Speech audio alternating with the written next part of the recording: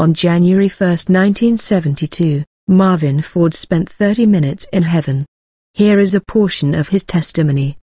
He is in the hospital after having a severe heart attack, and suffering intense pain, when he comes face to face with the angel of death. I had gotten so weak. So I remembered what Jesus said when he was hanging on the cross. "Father, into your hands I commit my spirit." And when I did that, the lights went off. And just like that, my spirit left my body, and immediately I passed by so fast those bright lights at about a 45-degree angle toward the north. And just like that, I was looking down on the most dazzling sight I had ever seen or even dreamed or imagined in my entire life. The beauty, the splendor, the magnificence of that city was absolutely breathtaking. The golden hues that were coming out from there, and the rays of light that was coming from that city were just blinding to the eye. Only they weren't my eyes. My spirit was seeing that. See, my eyes were on the bed down there. I don't know whether they were closed or open. But I was looking at this. I saw the walls of jasper. Read it in the 21st chapter of the book of Revelation. Maybe you've already read it and you've already studied it.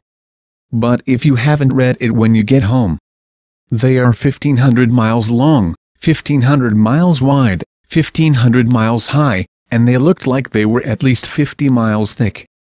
Now picture that in your mind, will you? And picture this, there were no shadows, inside or out. The walls were perfectly transparent because the light from inside that city was so bright that absolutely nothing could withstand it. And I saw in the foundation of those walls precious and semi-precious stones. I saw diamonds larger, much larger, and maybe 10 times larger than the Empire State Building. Rubies. Pearls. The gates of pearl, they looked like they were at least 100 miles in diameter. I saw 12 of them. 12 of those gates. 3 on each side. I saw rubies and sapphires, sardonyx, beryl, topaz, emeralds. The various precious and semi-precious stones. And I saw from wall to wall, streets, millions of miles of streets of solid gold. Not paved with gold as one songwriter wrote, but those streets are solid gold, completely and perfectly transparent. But oh, the splendor and the beauty and the rays of light that were coming from those streets. And I saw on each side of those streets of gold, mansions. I saw huge mansions. And I saw little bitty mansions, and I saw mansions of all sizes in between. And I looked all over that city to see what those mansions were being built of, you know. And you know what? I couldn't find one.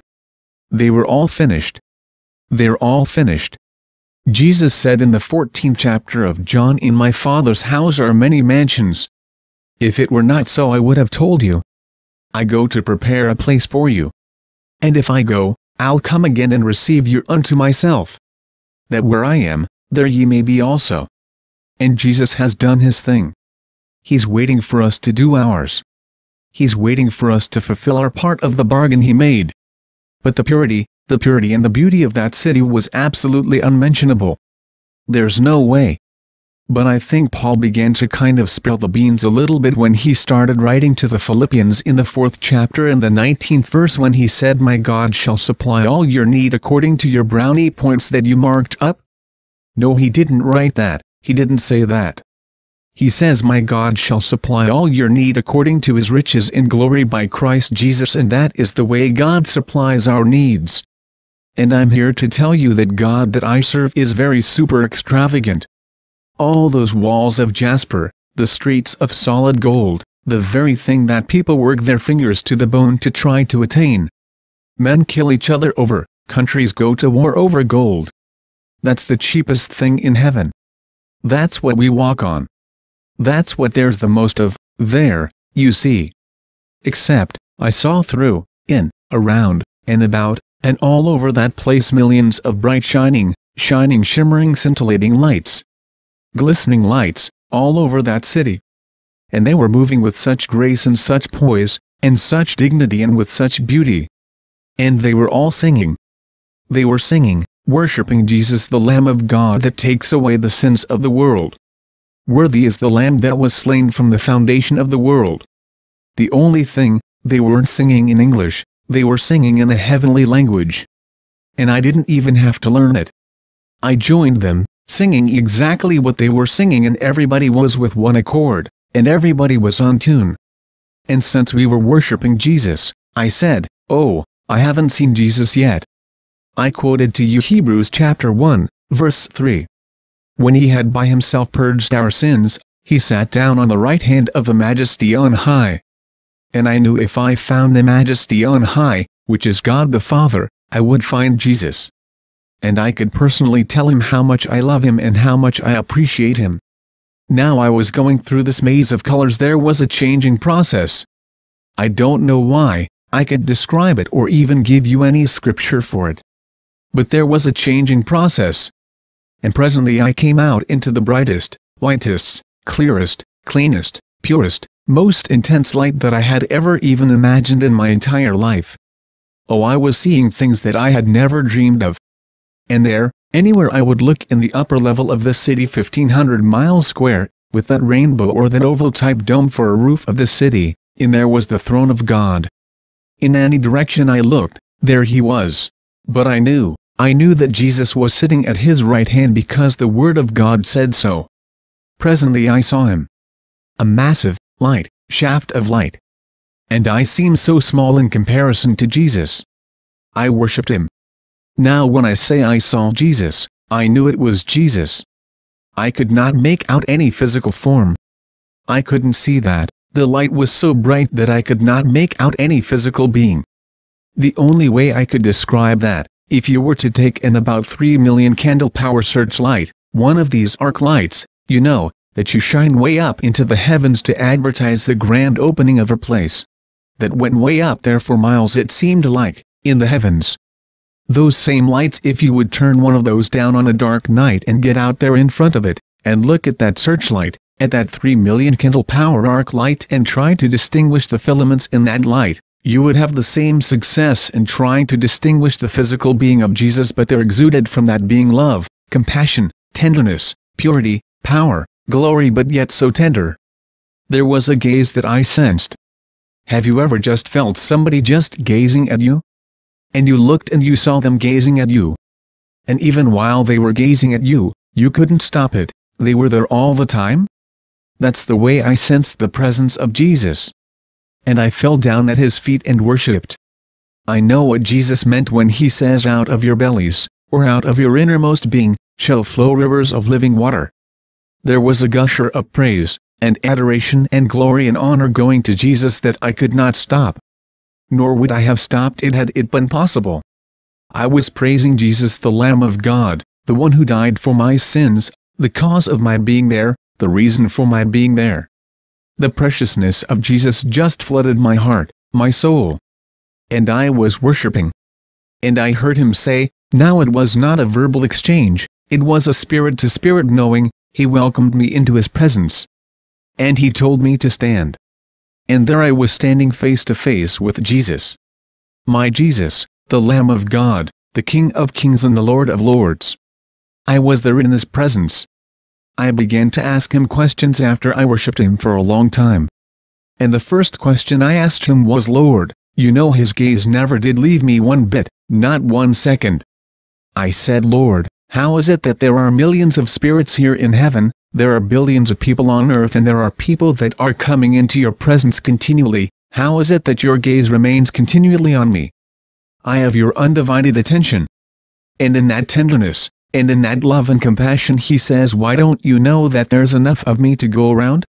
For every individual, regardless of how insignificant you might think you are.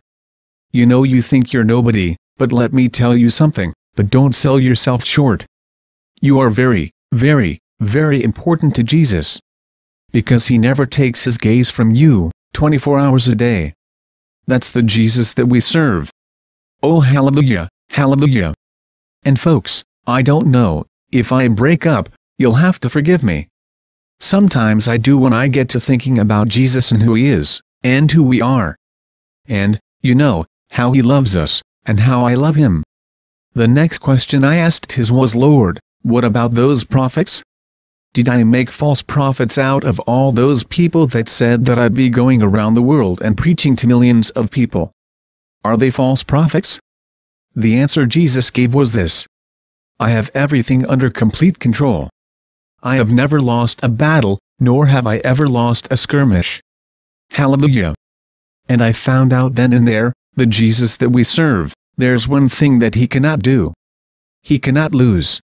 We as individuals, sometimes, we lose a skirmish here and there. We think we do, but Jesus has everything under complete control. We back up and recoup and we hit the devil right between the eyes. And he's got to obey us. I don't care how big, I don't care how many. I don't care the power, I don't care anything else. When the church comes together and takes the authority that rightfully belongs to us, there are not enough devils in hell, imps in hell, or demons in hell that can stand against the weakest Christian. Praise God! Because greater is he that is in you than he that is in the world. And they've got to obey you. They've got to obey you. They are subject to you and they are subject to me. There are only 2 cases that I have ever come against a demon-possessed individual that they weren't delivered. That's because they didn't want to be delivered. But when an individual wants to be delivered, brother, they have to be delivered because of the authority Son of God that he's given us. All authority is given unto him, in heaven and in earth, and he transferred that authority that God gave Jesus to the church. Take that authority. Live in that authority. Walk in that authority. Hallelujah! You're a lot stronger than you think. Hallelujah! Because you have Jesus living in you. Living in you. Your body's a temple of the Holy Spirit. And you do have the authority. All authority is given to the church. Praise God! When the church finally comes together and wakes up. I'm talking about the people that kind of pull themselves off to one side. I've got news for them. Just like I said at the onset of this service. They've either got to get in, get out, or get run over. There are a lot of people that think they are going to make it, that are going to miss it so far they won't even see it. When people will stand before him and say, well, Lord, didn't I cast out demons in your name? Didn't I do these mighty works in your name? Didn't I do this, and didn't I do that, and didn't I do the other? What did Jesus say to them? Depart from me, you workers of iniquity. He didn't say that I knew you and forgot you, he said I never knew you. Oh, thank God, one know him and he knows me. You know him and he knows you. Hallelujah! That's who you are. That's who the church is.